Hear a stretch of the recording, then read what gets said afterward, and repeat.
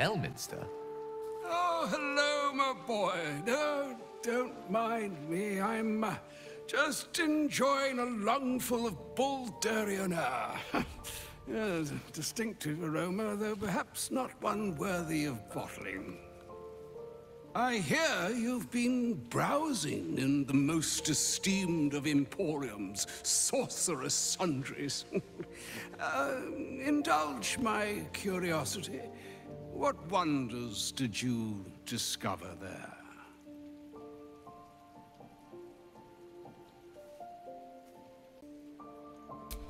I trusted he would be sensible enough to exercise caution in this matter and to seek the truth.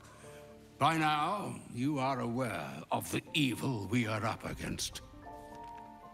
Karsos' pestilent crown, the very tool with which its eponymous creator unmade an empire and magic itself. Perhaps now you understand what is at stake here, my boy. Though what Mr. asked of you was extreme, it was not without merit, nor demanded lightly. What are you saying? Or rather, what are you not saying? Mr. knows you defied her, Gale. Well, of course she knows. She's Mistra. She bids you come to her holy shrine in the Stormshore Tabernacle. There, she will grant you an audience at last.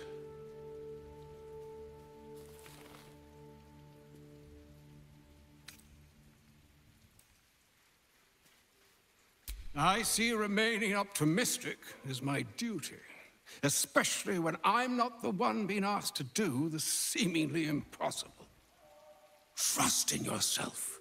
Trust in the weave, if you are willing. Trust in Mistra. There is a conclusion yet to be written in this sorry tale, Gale of Waterdeep. And yours is the quill that will write it.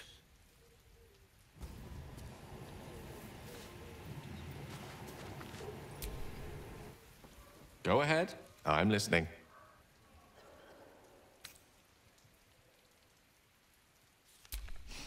I've often asked myself the same question, but never really found a satisfactory answer. You clearly see something in me that I can't.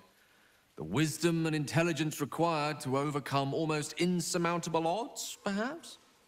Or the stupidity required to attempt it. I take it as a compliment either way. You don't get to be 13 centuries old without becoming a sound judge of character. And cheese, apparently.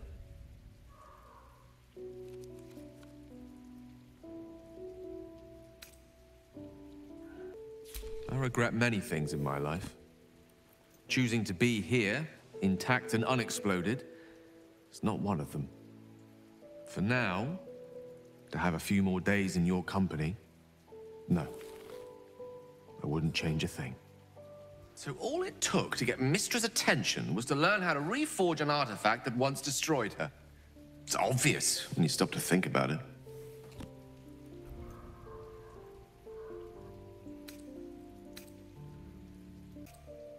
Well, I doubt it's an apology for asking me to die on her behalf. Whatever it is. If it's important enough to send Elminster, we can be damn sure she's serious.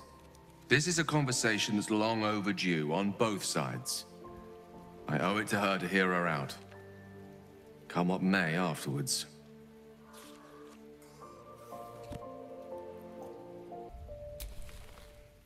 After you.